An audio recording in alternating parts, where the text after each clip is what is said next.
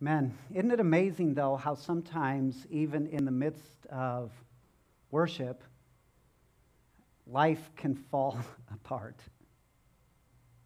You ever had that happen? Shake your head no, I dare you. Because you're going to have a horrible afternoon. Isn't that how life works? It is. It is. That in the midst of something like this, that all of a sudden life can fall apart. And somehow in the midst of this, faith is supposed to matter. The question I've been asking myself in preparation for this is, what is faith? I know that seems like a foolish question, a stupid question even. What is faith? Because we all think we know, don't we? We say it a lot. Well, you just have to have faith. You just have faith. What does that mean? Does that mean I believe something I don't? I can't believe something I don't believe. I can't talk myself into it. What is faith? Well, sometimes we make it sound like faith is a good feeling.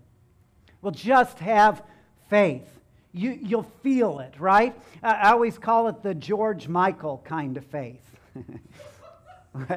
Oh, buddy, because you got to have faith. Yeah, you got to have faith. Because you got to have faith, the faith, right? Baby! Anyway, sorry. Good song.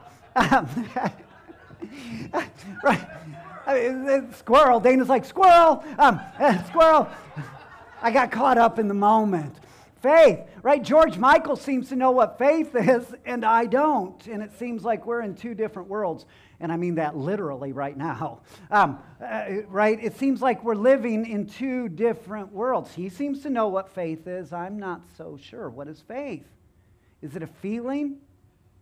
Is it a belief system? Convince me of something. What is faith? So today we're going to explore that. This is what Hebrews is about. In order to explore that, I'm going to tell a story I think some of you have heard because it's a semi-famous story. Certainly it's used with preachers across the globe.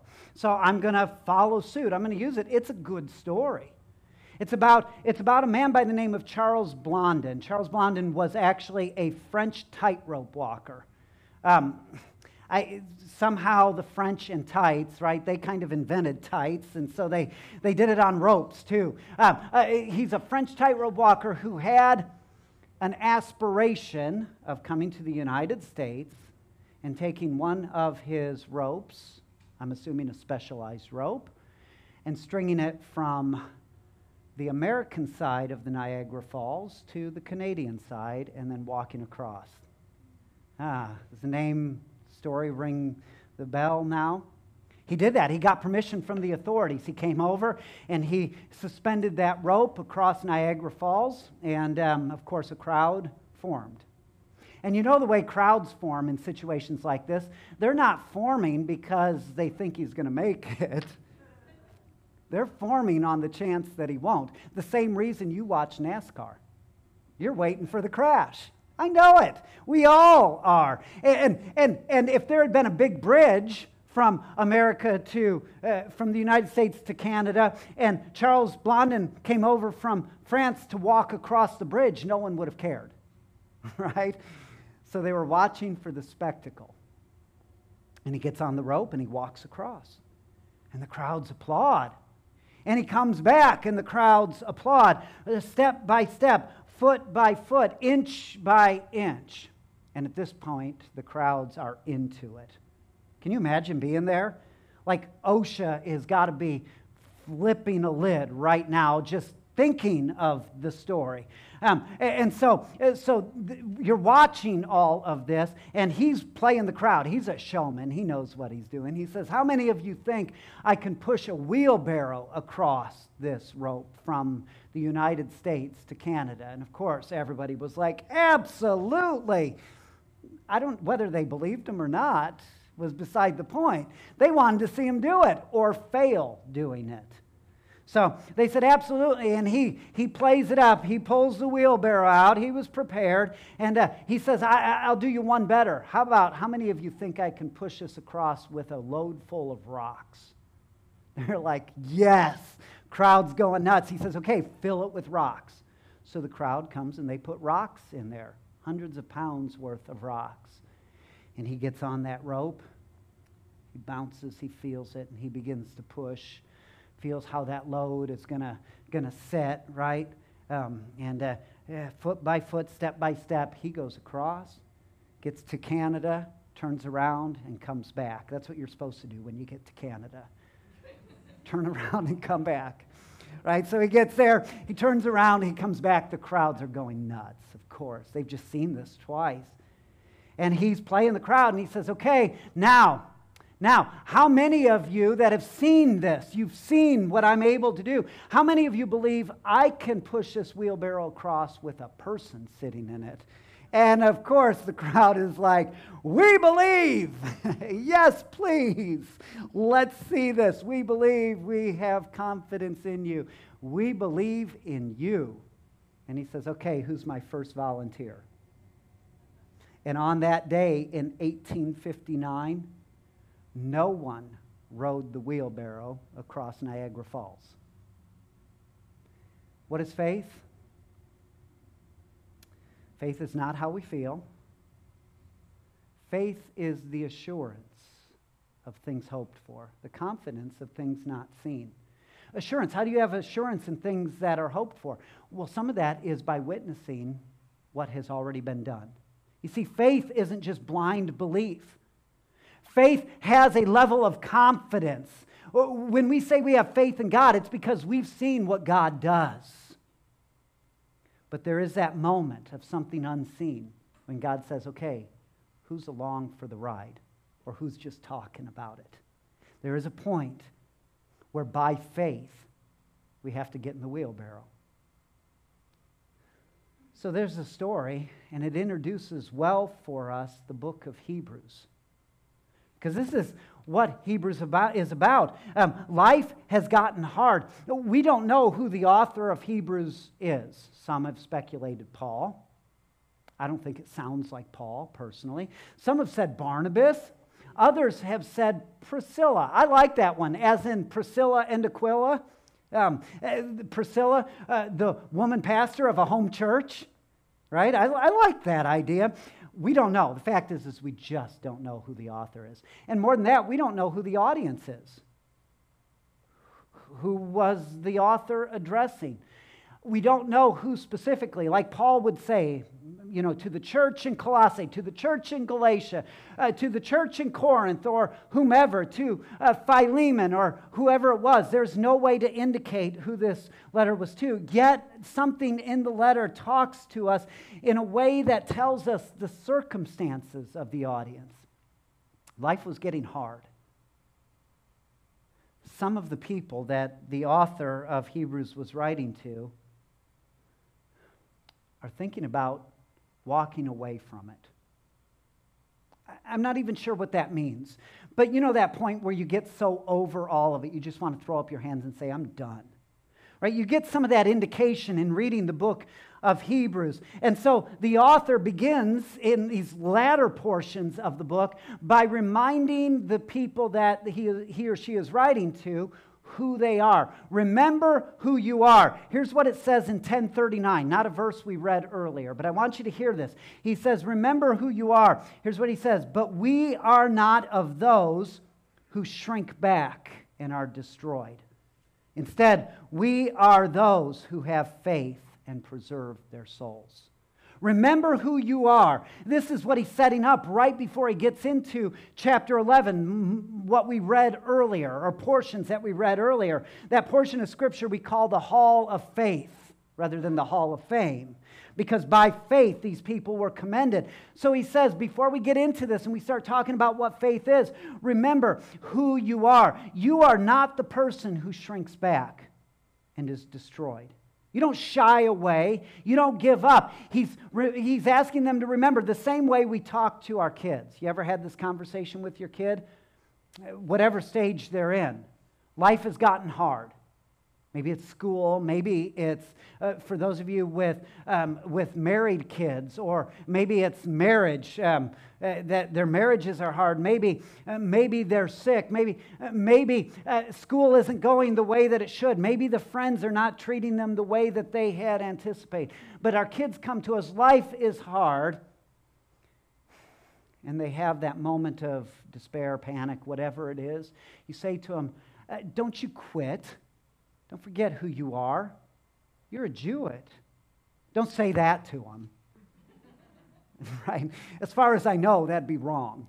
But we say that. Don't forget who you are. You're a Jewett. Jewetts don't quit. Don't forget this. But sometimes we want to quit, don't we?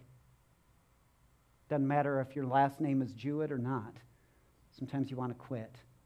Have you ever been there? Let me share a very personal story. I prayed a lot about sharing this story because it's so very recent. A moment, you know how life brings you to those moments when you want to just throw up your hands and walk away? For me, that moment was 2020. Very recent.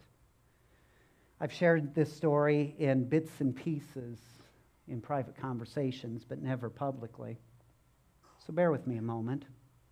Listen to it all the way through. You see, for me, 2020, the year 2020 started in 2019, November of 2019. I had a heart surgery, another heart surgery. I think it was my first one being here. And so far, my only one. Hey, that's good, because my track record had been a heart surgery almost about every 16 or 18 months up to that point. So we prepared, and it was supposed to be a simple procedure, and all things said and done, it was. But recovery was not what I had expected, right? I don't know if it was age. I'm getting a little older. I've had a lot of surgeries. And maybe my body just doesn't bounce back the way that it used to. I don't know. But recovery was not what I thought it should be. And Advent and Christmas came and went, and it was hard. It was hard. Christmas that year was hard. Still, the Sundays rolled and did what needed done. And come January, some kind of infection settled in. January of 2020. Now, don't jump to conclusions, because at this point, COVID was not a thing, right? It hadn't yet really done what it was going to do.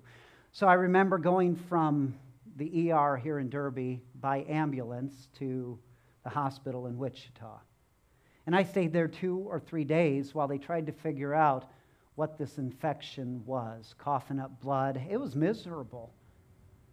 And they took blood. They took enough blood that none of them should have been sleeping at night. They were like vampires.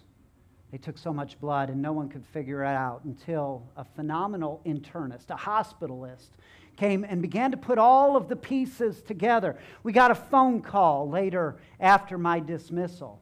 It was a slow-growing lymphoma. We found it. All I heard was, "You have cancer."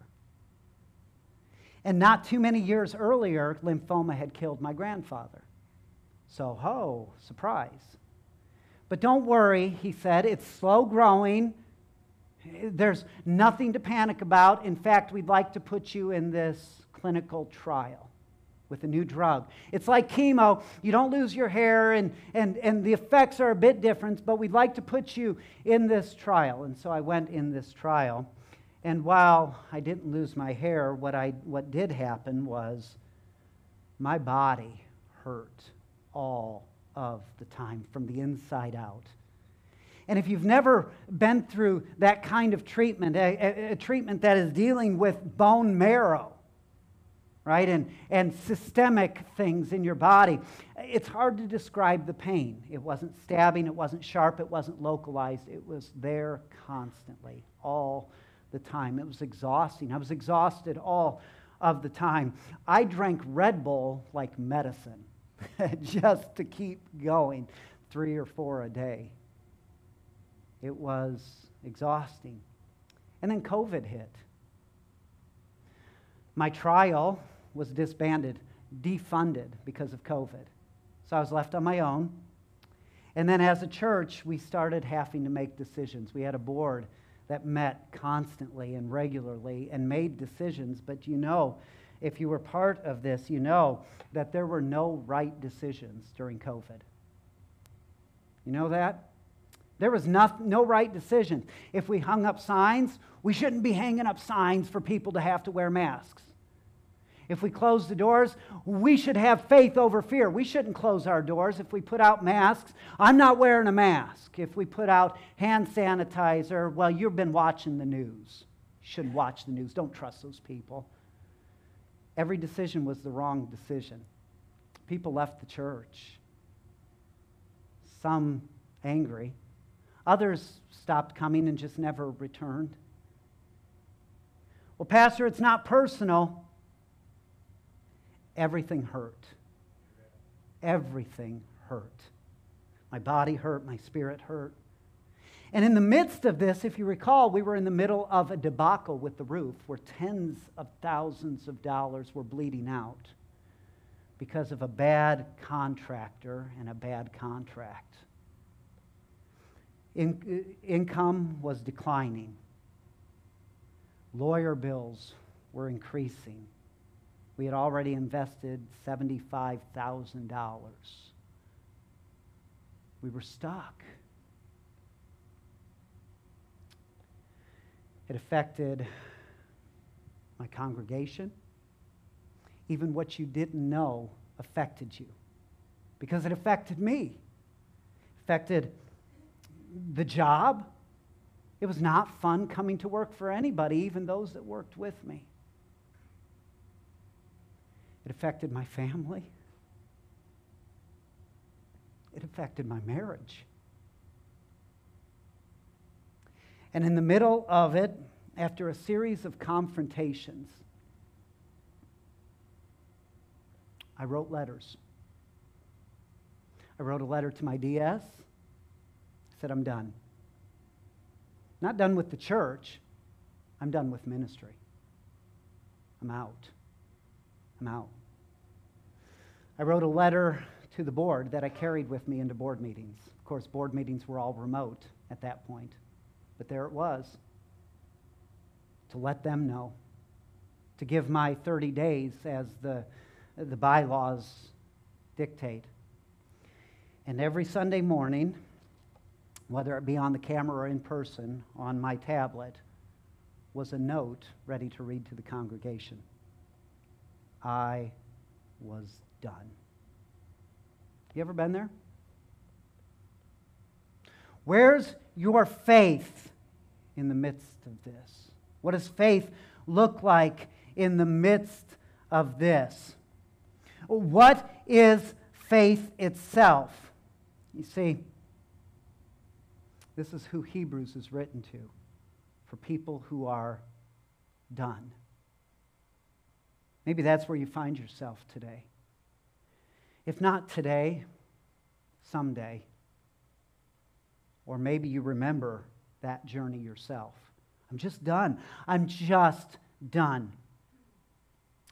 Hebrews is written for people like me, for people like you. Thankfully, I was surrounded by people who were sane in the midst of my insanity. People who reminded me of my call. People who reminded me that you can be like Jonah and run from God, but you'll never hide. I had sane people in the midst of my insanity. But here's who Hebrews is written to. You see, the question that begs being answered in moments like these is the question of faith. Where is your faith in this? Well, Jeff, didn't you have faith? Well, I did, and I do. I had faith in God, but I wasn't sure what I was believing God would do or accomplish. I didn't know what it even meant to have faith. You see, it is faith, though, that keeps us going during those difficult times. But again, the question is, what is faith? Is faith just believing something? Is faith just a feeling? I didn't really have the belief. I believed in God. I wasn't walking away from what I believed. So is that what faith is? Is it a feeling? I had no feelings except anger, hurt, pain, through and through, physically, emotionally, it hurt. What is faith in the midst of this? Hebrews helps answer that question for us. We read it earlier. Notice what he says. Faith is the assurance of things hoped for, the conviction or the confidence of things not seen. I like the way that the Kingdom translation of the Bible puts it. It begins with the question, what then is faith? It is what gives assurance to our hopes. It is what gives us conviction about things that we cannot see. You see, faith is not just blind acceptance of the impossible against all reason.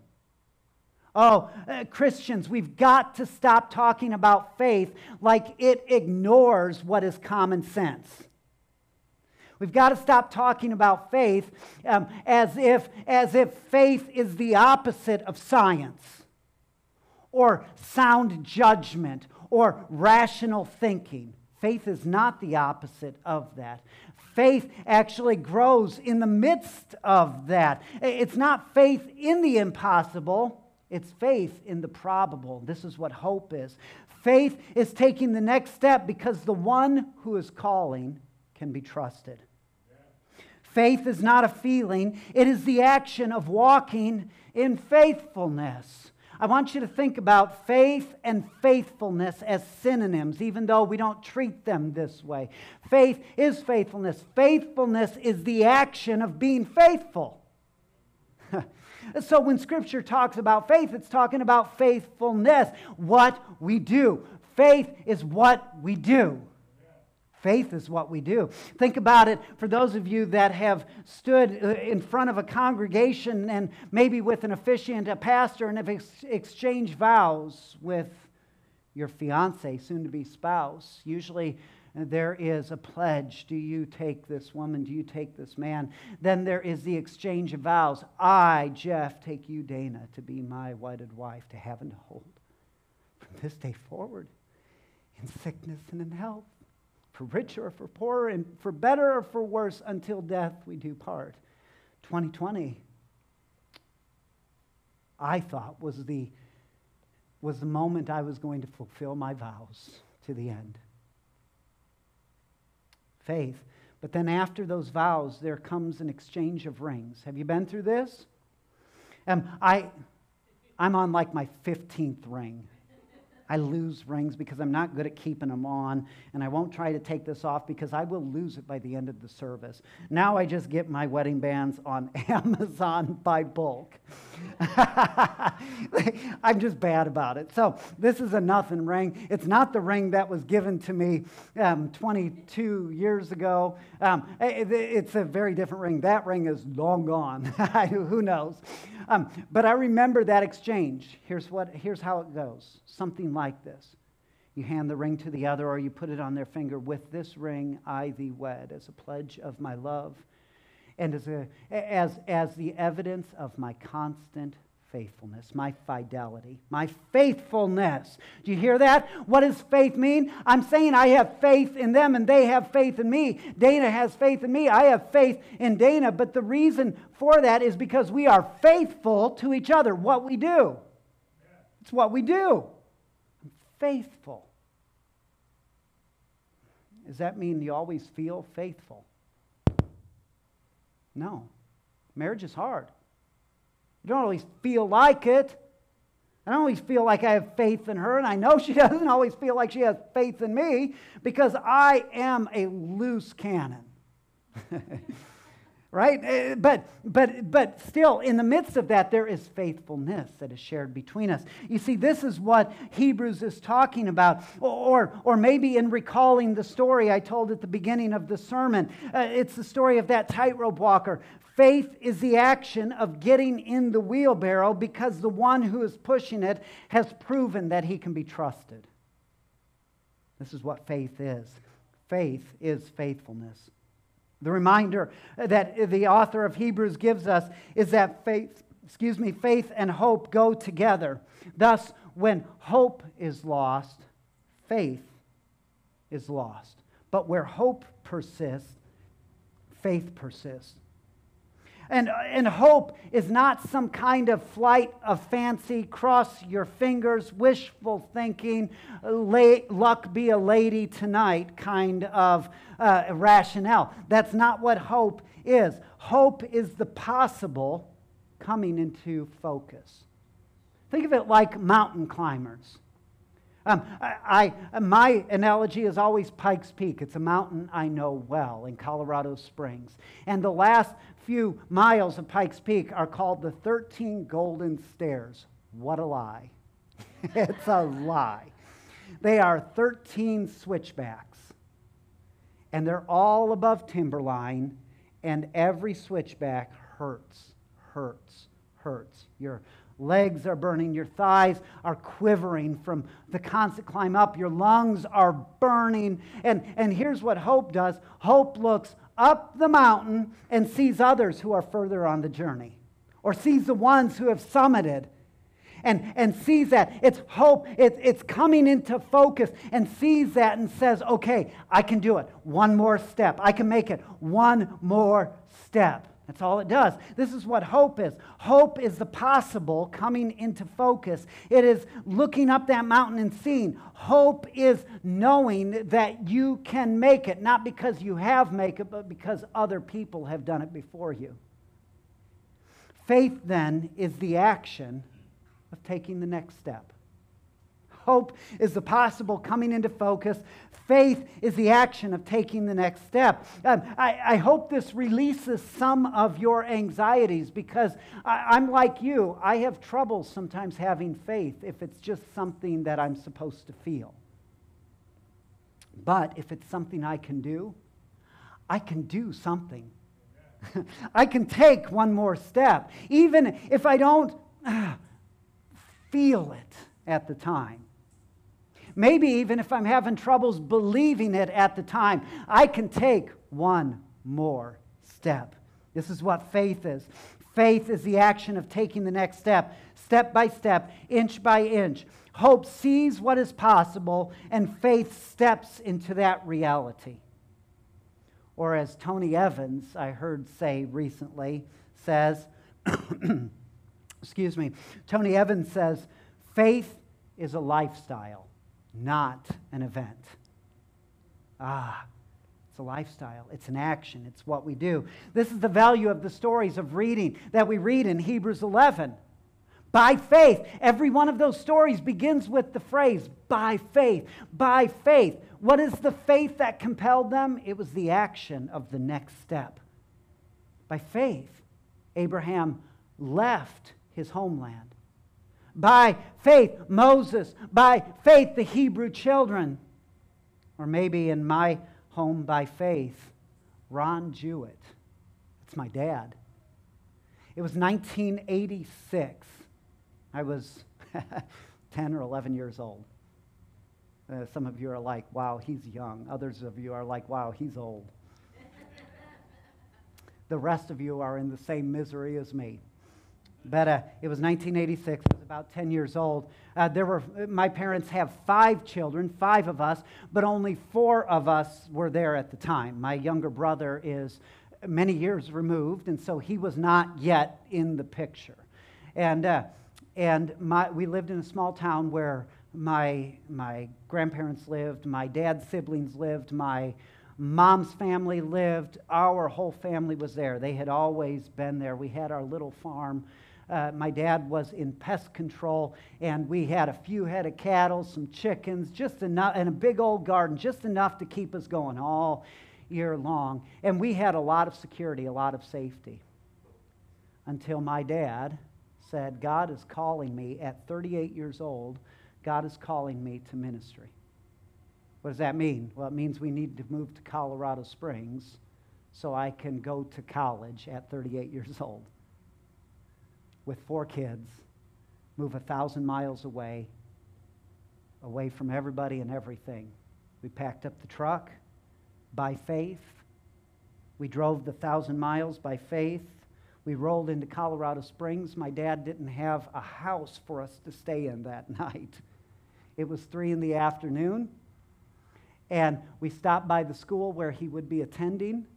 And the registrar at the time said, hey, I've got a lead on a house if you call this number. We called the number, and we were in a rental 2 hours later. By faith, right? All he had to do was take the next step. It was a big step, but he had to take that next step. And then by faith, no job, right? He got a job popping popcorn for $4.25 at Vic's Popcorn while trying to figure out how to take care of a family of 6 with a 7th on the way, right? By faith. Faith is the action. See, this is the point of what's going on. And why do we tell these stories by faith? It's to remind us that they have done it. But here's what's amazing. Here's what happens in this passage. Something remarkable happens in Hebrews chapter 12 with verse 1. It's almost like those that have finished the race have gone through the tape, right? They have finished the race. And this is what the writer of Hebrews is painting a picture of. It's a race, not a sprint. It's a marathon, and not the kind of run where you're competing with the person next to you. The run itself, the marathon you're on, is a race to learn how to run well and to finish well. That's what this race is about. This is what he's talking about, and it's not a sprint. He says it's a marathon, but here's what's happened. There's those that have gone before by faith, Moses, Abraham, whomever, even by faith, Ron Jewett, though he's not dead. Right? But by faith, these people have gone before. In a sense, they have finished the race. And as they broke the line of that finish, as they broke the tape, they come around, and there they are. The ones that have just run, they're on the sidelines, or maybe up in the bleachers. Since, therefore, we are surrounded by such a great cloud of witnesses as these, it says. All of the people he've mentioned are already dead. But we're surrounded by such a great cloud of witnesses as these. Can I offer an opinion at this point about this passage? Because I think what we need to do to run a race of endurance is to have a cheering section. Can I tell you, you've got a cheering section. And here's my opinion on this passage and others that I pieced together through Scripture. I think those that dwell in the presence of Jesus right now are cheering us on. I don't think that they are so far removed from this world that they don't see the race that we're winning. Some of you are like, yeah, but it says all of their tears will be dried. There'll be no more, no more suffering, no more weeping, all of that. Yeah, that's fine, except if you read that in Revelation 21, that comes after Christ's return, after the resurrection of the dead, after the new heavens and the new earth are established. In fact, earlier in that same book, we find martyrs underneath the throne crying out to God, saying, how long, O Lord, will you let this continue to happen? They're seeing something. Here's my opinion. I think our departed, who are in the presence of Christ, are still cheering us on. I think they're a part of our life. I'm not saying they do things. They're not God.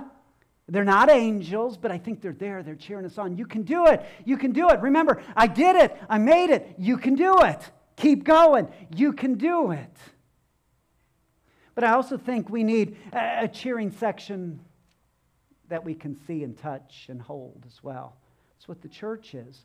Since we are surrounded by such a great cloud of witnesses as these, what do we need to run a race that endures, run a race of perseverance? Here's the first thing. We need a cheering section. We do. Now, I'm not good at this. I don't like congratulating people for things that I expect them to do. Like, my kids never make their beds. Never. Honestly, they've probably followed mom and dad in some of that. So we don't make too much of a deal out of it. But let's say, hypothetically, one of my kids came out and they're like, Dad, I made my bed. I wouldn't congratulate them. You know why? It's your job. Dad, I did my chores. Yeah, so did I. Right? Well, you know, what do you want from me? Well, congratulations. No, I give you a house to live in. You're welcome. Right? I'm not good at this, but we need people in our life who are going to encourage us, spur us on. Sometimes, like I needed in 2020, sometimes it's a swift kick in the pants. We need it. We need it, a cheering section. This is part of what we call discipleship. It's the people around us who have seen a larger picture than what we have seen, who understand what the goal of faith looks like. They're to say, yes, you can do it. Here, let me come alongside you. Let me pray for you. Let me encourage you. We need a cheering section to run a race by faith. Here's the second thing we need if we're going to run a race by faith. We need some good training. Here in our passage, here's what it says. It says, therefore, since we are surrounded by so great a cloud of witnesses as these, let us also lay aside every weight and sin which clings so closely. Get rid of the excess baggage. This is part of training. Notice it says, get rid of weight and sin, which clings so close. Did you know you can encumber your life with weights that are not sinful, that will still hinder you from running the race? I hear this often as a pastor. Well, pastor, do you think this is a sin? Is this a sin? Right? Like teenagers, we want to know how far is too far. Not so we know what we shouldn't do, but so we know how close we can get to not doing what we shouldn't do, right? And we live our lives the same way. Well, is this sin? Do you think this is sin? Do you think this is sin? Do you remember what Paul said? Paul said all things are permitted, but not all things are beneficial, right? I think sometimes the better question is not, is it sin, but is it helpful? Is it helpful to run the race? There are things in our life, there are weights, some of them are sin. But if we ask the question, is this helping me run the race? We'll get rid of sin. And we'll get rid of those things that are actually hindering me as well. Get rid of these things. I love what Jonathan Edwards has said, and you've heard me say it many times, but he comments, be killing sin or sin will be killing you. Get rid of the weight that so easily encumbers, and so much of the weight that we carry is what happened earlier on the track behind us. Well, we were all in our lanes and he tripped me up. Well, that's the past. Well, he knocked down that hurdle. Well, that's the past. Well, this happened, that happened. Yep, that's the past. Well, I fell and skinned my knee. Yeah, that's the past. Or so much of the weight that we carry is on the track behind us. And it's not that we forget. It's that we press on for the goal, which is our upward calling in Christ Jesus. We press on in spite of it. So we need training in this regard. We need to get rid of the weight, things that will slow us down. So we need a cheering section. We need a training session. And finally, the last thing is we need a goal. You ever work for something you don't know what you're working for? We need a goal. And here's what this passage tells us, is that Jesus is actually the starting pistol and the tape at the end of the race. Listen to what it says, looking to Jesus, who is the founder and the perfecter of our faith. He compels us in faith to begin, and he is the object to which we are running towards. And how do we know we can trust him? Because ultimately that's what faith is, isn't it? It's trust. How do we know we can trust him? Well, like Charles Blondin. On the tightrope, he's made the journey. He's already done it. We've seen it. We've heard about it. We've witnessed it. His track record is he's batting 1,000 if we are to mix metaphors. Right? This is what we have in Christ. He is our beginning point and he is our ending point. And sometimes we forget that the goal of faith is not heaven by itself, it's God himself. The reward of faith is God. He is the author and the perfecter of our faith. He's the beginning and the end. He's what we're running. He's why we're running, and he's what we're running towards. And as the weight drops off, as the sin falls away, what we find is the person that we remember we are becoming is that Christ-like person that's been there by God's grace is now appearing in our life. By faith. By faith. So here's the question today. Where is faith operating in your life? How are you running the race? What's slowing you down? What's holding you up? Maybe you're like me a couple of years ago and you're done. You're done. Hear the tone and the tenor of Scripture today. God, through His writer, is calling you to keep going. I want you to imagine today all of those people who have preceded you on this race. Do you know they're cheering for you now? I believe it with all my heart. And maybe they're even praying for you. You're like, well, we don't pray to the saints. I'm not saying that. But these people who prayed for you on earth because they loved you, now they're standing in the very presence of Jesus. Do you think they stopped talking to Jesus about you? I don't think so. That's prayer, isn't it? They're encouraging, they're praying, they're cheering you on. But so, this is what the church is for too. We're here. We want to run this race with you. So you need your cheering section. And you need training. You need to let some things go. It's time. And you need to know what you're running towards. It's Jesus. So here's the question for us today is how are you running the race? What does your life of faith look like? Here's the goal, is that it looks like the cross. Notice what it says.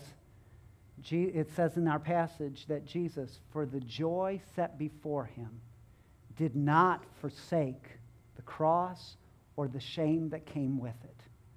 For the joy set before Him. You're like, you know what, Pastor? Right now everything stinks.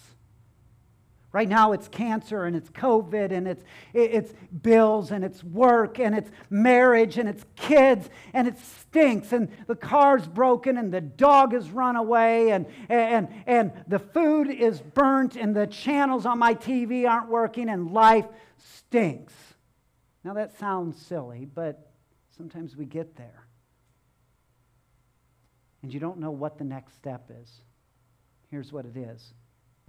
It's God coming alongside and saying, get up, get up. You can keep doing this.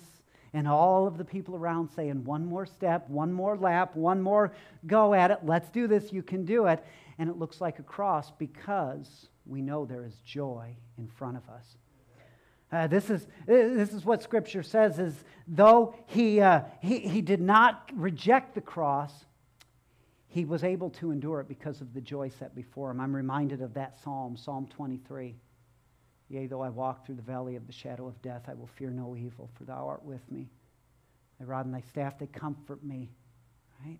The valley of the shadow of death. But notice what happens after the valley of the shadow of death. It says, you have prepared a table before me in the presence of my enemies, and now surely goodness and mercy will follow me all the days of my life. And I will dwell in the house of the Lord forever. You see how that works? There's joy on the other side. And that joy is what compels us to keep running in faith. Oh, it hurts. It hurts. But hear this as a cheer. We're cheering you on, and others are too. Hear this as a rejoinder, a reminder that you're trying to run with too much weight. It's time to get rid of it. Hear this morning as a reminder that the goal of our faith is Jesus Christ. And so with this meal comes nourishment for the race itself. Paul says every time you eat this and drink this, you proclaim the Lord's death, past, until He comes, future. He is the author and the perfecter of our faith. You see how this works? The beginning and the end. The cross is where we are born. Heaven is where we are remade. The race is where we become more and more the image of Christ. And so today the invitation is to run the race in faith.